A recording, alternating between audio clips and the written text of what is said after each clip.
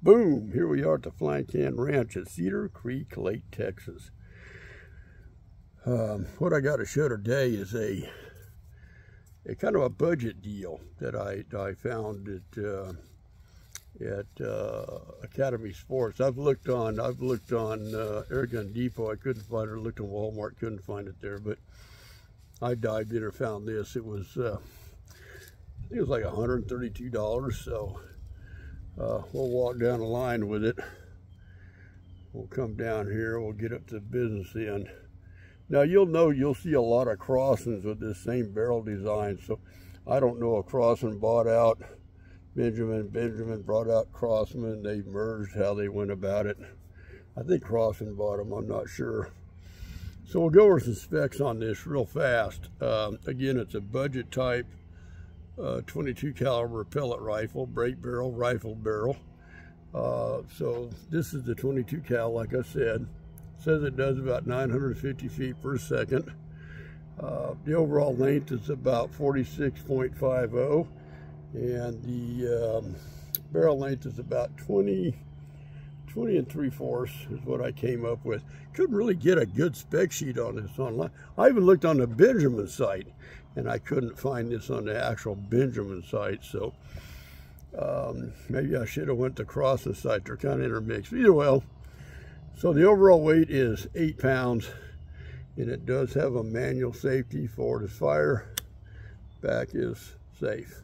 Pretty common in a lot of these guns. So we'll go over it real quick. It's got a nice rubber butt pad here. Beach stock, nothing spectacular. I'm probably going to soak this up tonight with some good lemon oil or something. It might darken it up a little. You can tell there's no stippling along here or up here, so it's all very smooth, but I haven't had a problem with it slipping around. I was handling it, got a little wet this morning, got a little rain. So you got 11mm rail, comes with this 4x32 scope. I would do advantage to change that scope, but listen, I made it work when I was, goofing around with it. We'll come down and it does look like you can adjust that trigger a little bit. I haven't messed with it. This is right out of the box, so what you see is what you get, and what I'm going to shoot is what you get with what you get. So you've got these sights. You can regulate them for elevation or windage. Look like they're pretty solid. Feels like it's kind of a metal, I'm not really sure. And we come down and you've got a regular post sight. I would put a little white out along the back there if I was going to use just to open sights for it. It doesn't appear to be real hard to cock. It's very balanced, and it comes into hand, very well. Fits the shoulder. You got the way this, now these come with I mentioned it before, see this a lot on Gamos, different ones, a little hole back here. So this mount has a pin that goes down inside that hole, and it keeps your scope from moving around on you.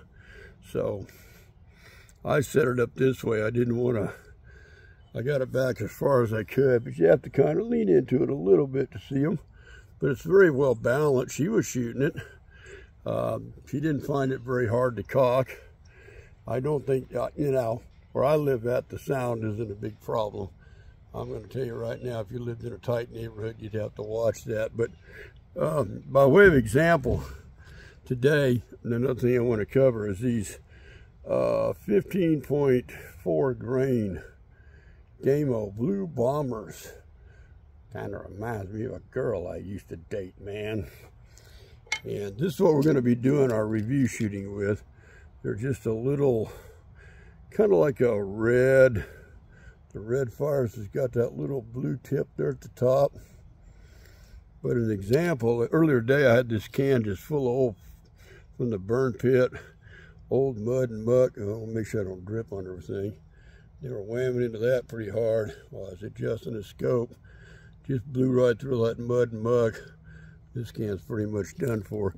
Just playing with it this morning. So we're gonna go get something to eat. I gotta pick some stuff out of the store. I gotta get something else rolling over here. But and then we'll put together a shooting video before it gets too late, too dark. We'll see what it does. So again, that's the Benjamin Durango 22 caliber. Now I gave like, I think 132 for this at Academy Sports, right out the door. Found those pellets there too, by the way. So I just wanted to try them out, and I thought the best way to try them out is fill a can up with something kind of tough that I wanted to see if it really blow through all that. And it looks like it blows through all that. I might see if I get some taller cans. I'll really get them filled up and wail on them, something a little harder. But I'm going to do the review with the gun, just like you get it out of the box. With this scope set up, I've adjusted trigger. The only thing I've done is clean the barrel out real good last night. And then we'll do a shooting review. So we'll be back here in a little bit. We'll grab something to eat, get the phone charged up, go by the store or whatever. Well, go get something, go by the store, get the phone charged up. Then we'll do a shooting review. Boom! Yeah, I got that Biden talk going on here again. At any rate, we'll be right back with y'all. Check y'all later.